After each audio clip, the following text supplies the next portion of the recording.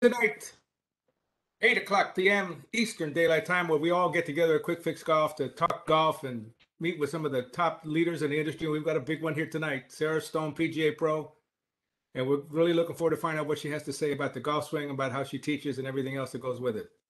So welcome to Quick Fix Golf, which is brought to you by me, Darren and and my business partner, Bobby Lopez, played on the European Tour for a few years. And we're the PGA Pros. Yeah, we're the PGA Pros at Tupelo Bay. And Darren, tell them what we want them to do. What we want you to do is get your cell phone out and take a video of your golf swing and send it to us. And we've got this neat feature right now where you can upload it right to the website immediately. We'll send you back an analysis and give you some drills to work on. And it's the best analysis that money can't buy. You know why? Because it's free. Not a penny out of your pocket. We'll get you going because we want you to play better golf. Hold on, somebody's got their microphone on.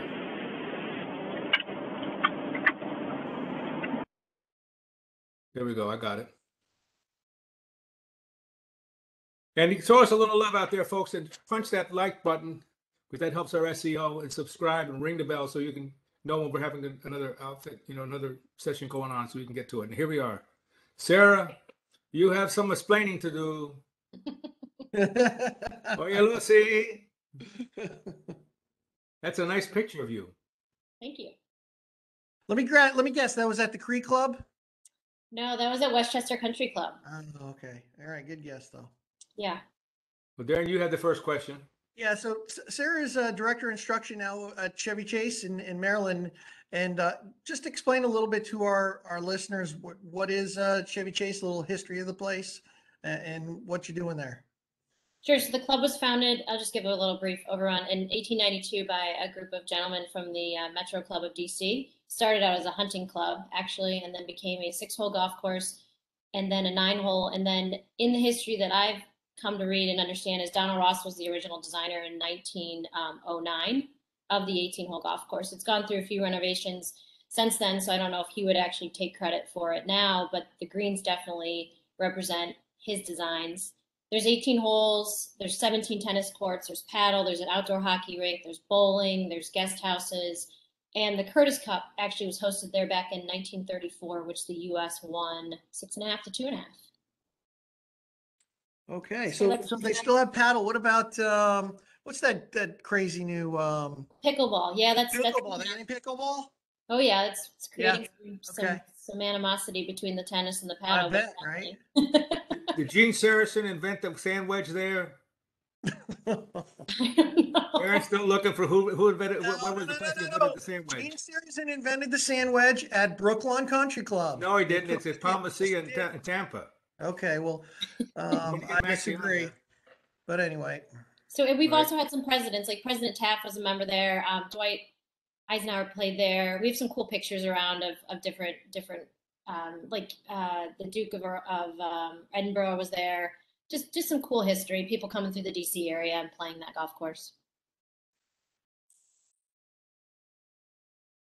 As a student of the game, Sarah, I mean, you're always out there traveling and reading and putting yourself in front of the best people in the game and in the industry. Who would you say has influenced you the most? And you don't have to say me. So besides myself. That's a tough one. I mean, I think my journey, I mean, the list is kind of long. I mean, I would say I've ran into a lot of great coaches and tried to figure out who they had spent time with, and Mac O'Grady's name kept coming up, so I spent time with him. Then Mike Adams and Terry Rolls have been tremendously influential in my ability to help people get better really fast. David Orr, I totally 100% for putting. There's been a bunch of different people who have influenced different areas of my coaching. Jeff Leishman, being a total coach, he's at the Dye Preserve. The first time I met him, he's at the gym watching his players work out, talking with their trainer about what he was doing with their golf swing. And this was like 12 or 15 years ago. So he was already doing full coaching. It's hard to just nail down one, Darren. I wish I could, but takes an army. Okay, well, that was the wrong answer. You should have said Jack Nicklaus, but anyway. I met him later in my career, so. Well, here's my question. I hear women complain about their breasts getting in the way. What's the solution? Take them for a ride. Use them, hug them, and use them. Well, I just can't. go ahead. I just can't handle coaches that are like, put them on top, put them one under, one on top. I mean, just tell them to hug them and take them for a ride. Well, I like Caesar Sonuto used to always, I don't know if you ever heard of him, but Caesar used to play on the European tour and played some in America. He was friends with Trevino. He would put a towel around you, under both arms. And I say that's the same feeling. If you just feel like you're keeping your elbows up against your body and you just sort of squeeze them. Yeah, I mean, Mac was big on pressure points, and he liked the one under your armpit and just in the center of your arm, and just I kind of just put them on this. That's why I say just give them a little hug, as long as they don't get disconnected. Well, you don't want to have them disconnected, that's for sure. Nobody wants that to happen. Your arms disconnected. Oh, the arms. I'm sorry. But you got me scared here for a second. It's a good question. Oh, I got a million of them. Yeah, Sarah, we've had a lot of people on the show and about the future of instruction, and I know you're really big into technology, and I know you use all of it. But where do you see the future going? Do you think we're going to continue to use technology, or are we going to go back to some of the old school ways of thinking? What's your thought on that?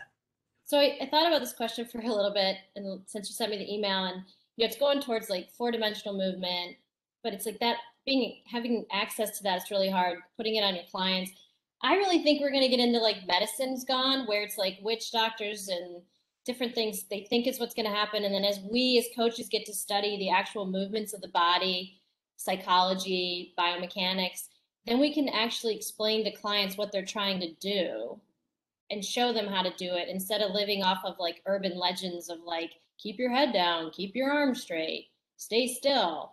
You know what I mean? Like, I think explaining how the sand wedge is designed and how it's supposed to be used and what you're supposed to do with it, that's what I think it's going, is we as coaches get to spend time understanding the actual physical movement of the golf club and the body, and then the messiness that is the human. And then we can then share it with them in a, I hate the word simple, but in a way that they understand what they're trying to do. If that makes sense. What's the fourth dimension thing you're talking about? Like K-Vest? Yeah, that there's all sorts of different. Now there's what's it called, Sports Box, that Mike Adams and Terry Rolls are rolling out, which is where you can see the player from all different views, underneath, on top, from side, on. It's kind of neat. It's more of a animated version of yourself, so you can kind of see what's moving and the degrees that you're moving in. We had Brett McCabe on about a year ago, maybe, and he was talking about how, psychology is kind of the next frontier in golf instruction, and we're seeing a lot of it nowadays. Is that something that you're teaching or you're getting involved with? Yeah, I mean, I think psychology is important, and people understanding like what they're trying, how to get out of things. But I think the level of player, at least that I'm seeing at the country club or the club level, just like understanding how to get the ball off the ground, and like Bobby said, what's the club face doing and do they know it? I mean, psychology is one element to it, but a lot of the players that I'm currently working with at the level that I am are more about the understanding of the tools and how they're designed to be used and what's the difference between them. Yeah, I mean, in the bottom line is just they want to play golf. They want to have a good time, and you complicate it too much to where they feel like robo golfer. Well, I also think an important question as a coach is to ask people like, why are you playing golf? Like, and if they say like to have fun, it's like, okay, then what's your definition of fun? I mean, that might be where the psychology gets into it, as the coaching client aspect is, are we going for the same goal? You mean my mommy made me is not a good answer? No. I do lead with that with kids sometimes. I'm like, are you here because your parents are forcing you to? And they're like, yes. I'm like, okay, good. We're on the same page.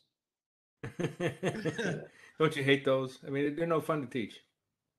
I mean, I think what's going on in golf instruction is so cool. We have people, the swing catalyst, understanding force and movement helps big time. Balance, helping people understand the 3-dimensional movement of the body. All of that is really, it's so much better, I think, for the coaches than maybe it is for the clients one-on-one.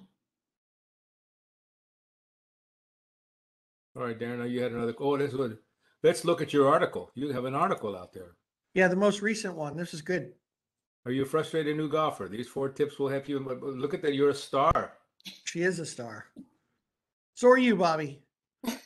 Sarah, I'm a you don't have star. a cameo yet, do you? A cameo? No. Yeah, no. Bobby's got his own cameo, so you got a Do little that. catching up to Bobby. Oh, okay. Yeah, right. Yeah, I got the cheapest cameo out there. $4. That's why I get hits, because they're just so Right. cheap. Nicholas is like $400 a throw. I'm $14.95. So you said use a tee. I tell a lot of Throw lady that golfers that article are up. starting Throw out, that use a tee article- on the golf course. Bobby, throw that article up if you could. I'm trying to. It's Okay. there's a picture of some poor, looks like a Korean girl, I guess, is distraught. Where is the article? It's in the golf magazine. Yeah, it's basically just 4 ways to have fun playing golf if you're learning. One is to always use a tee. If that's the difference Use a between fun tee. and frustration. Play a scramble. Play a scramble. That's a great way to stay social with the group. No one wants to be off in the woods slashing away. Don't try so hard. Yeah, that one I told them they're allowed to quit. And I don't think that was the right verbiage they wanted. But basically, if you're hitting a 7-iron, you can't get in the air, you're allowed to quit and go putt or chip or do something else. Is this for COVID foreplay from 150 yards? Oh, it's the number 4. I'm sorry. Jeez. There's no reason you should feel obligated to play a course at full length.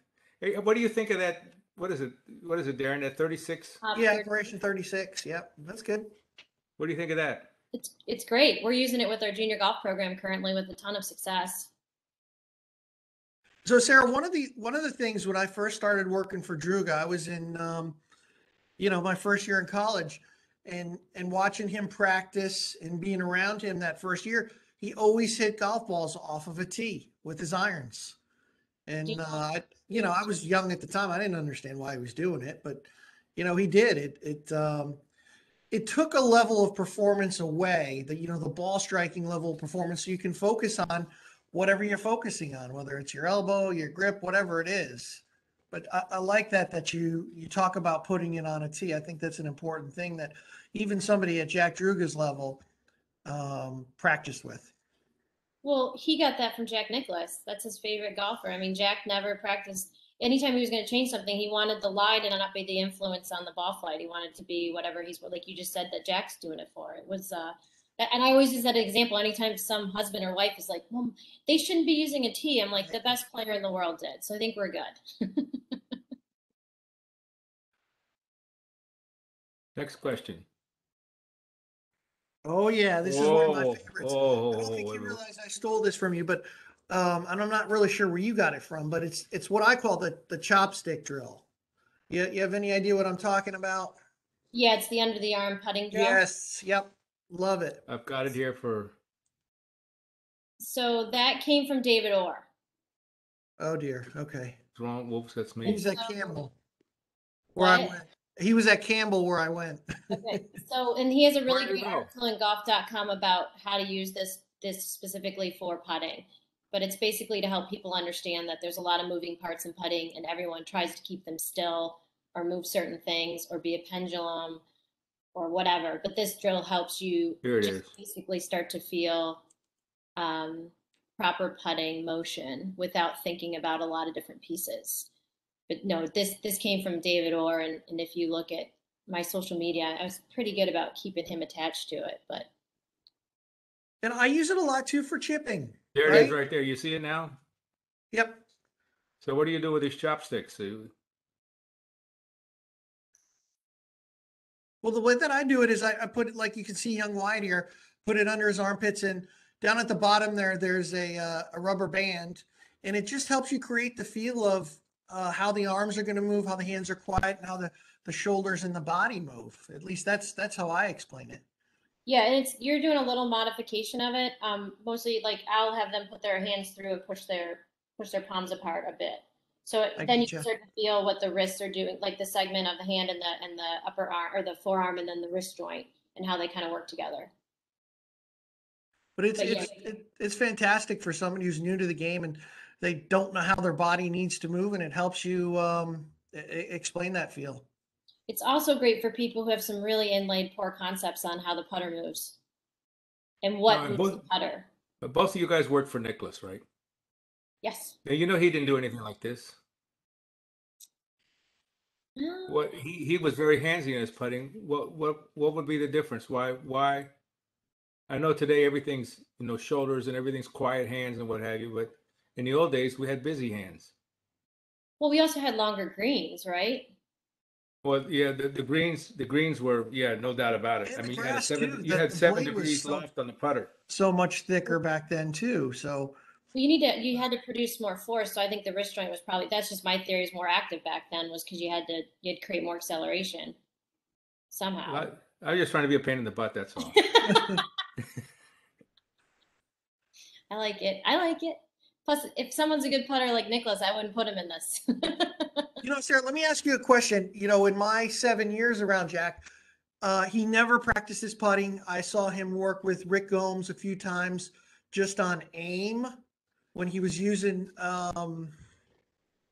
using the laser aiming. When you were there, did you see him? I know it was well after my time, but did he practice any putting? I know he wasn't in competition mode at that stage of the game, but No, in the 5 seasons there, I don't think I saw him putt. No, but he was still good because he came in and played once and told us he had 200 feet of putts or 200 feet, yeah, 200 feet of putts in right. between holes or something, which we couldn't believe because we never see him on the putting green.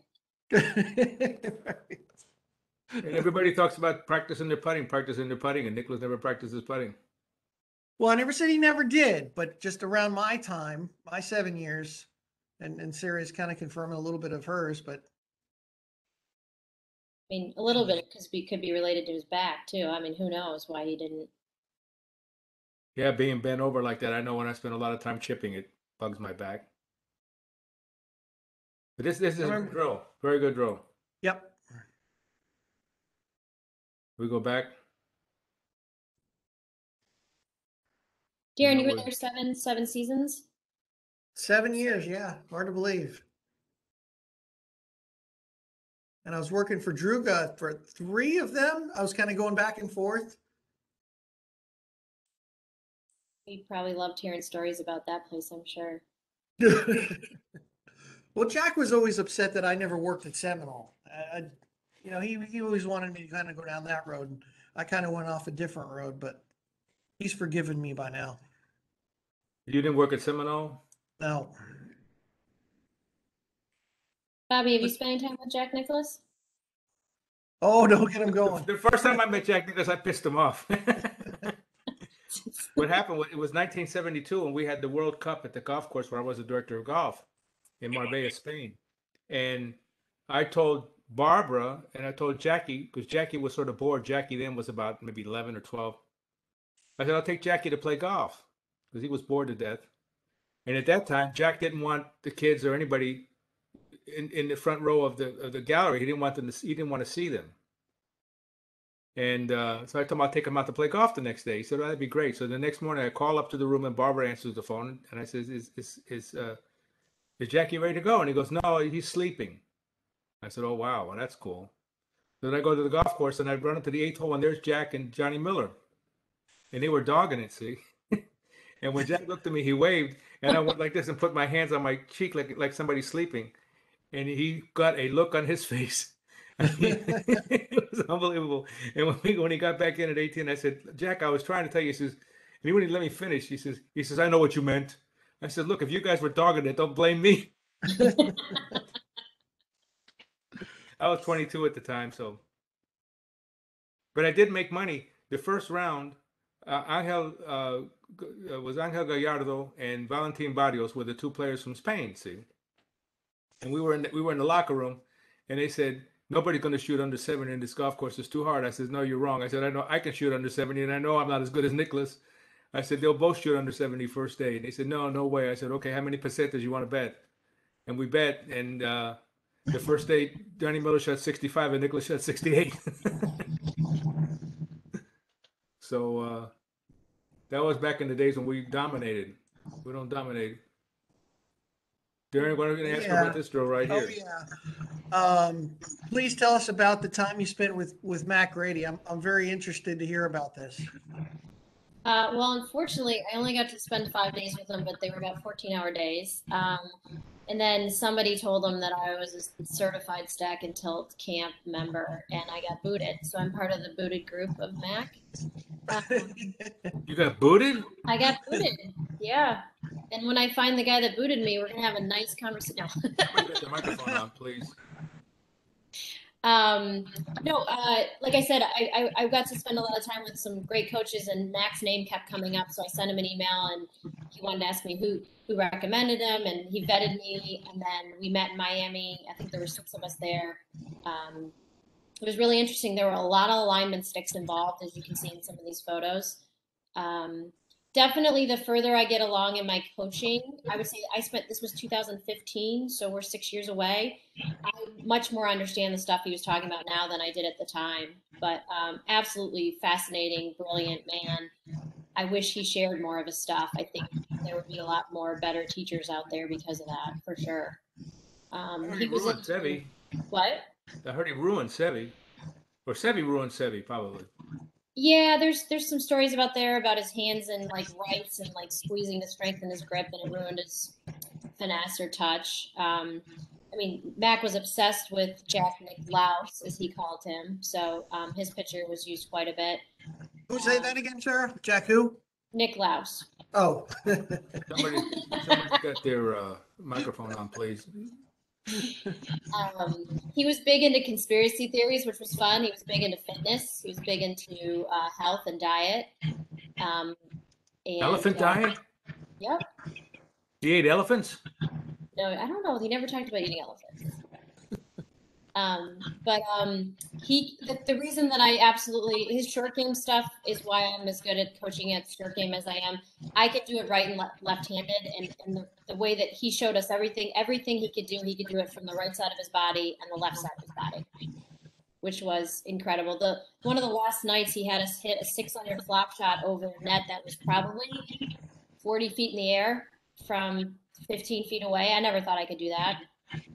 Well, you said 600? No. 60? 60.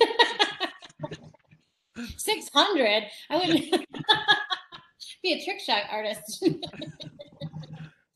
But he was, I mean, like I said, he's a gift to the coaching community in the golf world, and unfortunately he's very misunderstood, and he's very protective of his information and very suspicious of what you're doing with it. So, yeah, that's amazing that you got to spend some time with him. I've tried to reach out several times.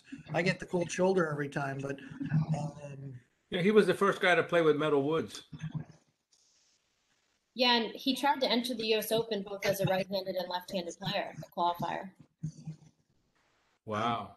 And there's some famous story, I think he maybe shared it, about how he missed every green on purpose to see how well he could shoot. Right. Somebody got their microphone on, please. If you can mute your mic. Please, thank you. Is there a significant difference between a male and a female golf swing? No. No different whatsoever. No. No, I'm going to go with no. Our pelvises are shaped differently, which might affect it. Our wrist speed isn't as fast, but I would say in general, there's nothing I'm looking at being like, oh, this is a man. Let me look at his golf swing differently than a woman. I like it. You don't find flexibility has an info in I mean, it can, but there's flexible men and flexible women, vice versa. What I would say about men versus women, Sarah, and I agree with you about the differences there. I would say that the women are by far more efficient than the men are. The men have more speed that they can kind of give up with as far as efficiency, but I think as far as, and I don't even know if you should call it as a man or woman. It's just efficiency for club head speed and how far the ball goes for your club head speed. And I think that, some of the LPGA Tour players realize that, in order for them to be at the top of the game, they've got to get every ounce out of their club head speed, while the men can afford to give up some of it. Yeah, I guess I would see the significant difference would be speed. That would be it. And then where is that created from? You can argue all over the place on that. But yeah, I would go with Darren on that one, speed. would be the biggest difference. And Another question. Like Oh yeah, and you know we got to know what books you're reading. I mean, how many books a year do you read, and what are some of the ones you've had in your hands lately? How about Gone with the Wind? Yeah. That was years ago. I think that was AP English. So right now I'm reading Relentless by Tim Grover. This was Michael Jordan. I don't know if you ever heard of him. His trainer. Great book for your career and life. I'm reading If You Have a Problem with Getting Along with People. Darren, Bobby, you know. Yeah, Bobby, for sure. This one's called Liminal Thinking by David Gray.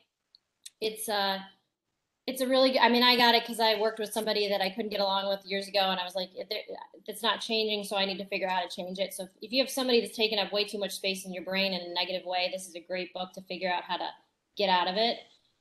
And then Man's Search for Meaning, I always go back and reread. I got this from McCabe, Brett McCabe, circling back to his name.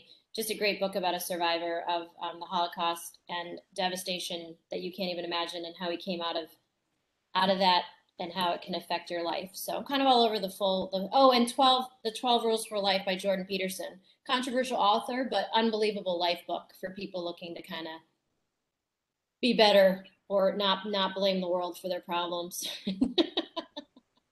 Yeah, I'm reading Dr. Zeus. There you go. There you go. I don't think I've ever read a book. Oh yeah, there's one book I've read, Ben Hogan's 5 Lessons on the Fundamentals of Golf. I've read that thing about 500 times, but outside of that book, that's the only book I've read. And then obviously working for Jack, I read the Golf My Way a bunch of times. So yeah. Yeah, I was the kind of kids in school when when you had the 5-minute break between classes, I'd run around to the smartest kids in the room and say, "What happened in the book last night?" There you go. That's smart. I like that. Efficient. When the That's teacher called on me, I could rattle away on every. Oh, well, this happened and that happened and this happened. Okay, sit down, Lopez. But Darren, I do post a lot on Instagram of the books that I'm reading because other people have helped influence kind of that or shared with me. So those are I just saw Larry. Put on your mic and sing us Figaro. Figaro for Sarah. Go ahead. All right, let me see if I can get it on. Oh, here we go. You're on.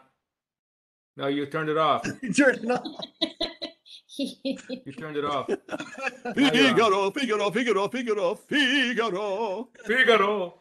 Figaro. Figaro. Figaro. Oh, Eddie, kiss me goodnight. It's nice to see you, Larry. Glad you're on.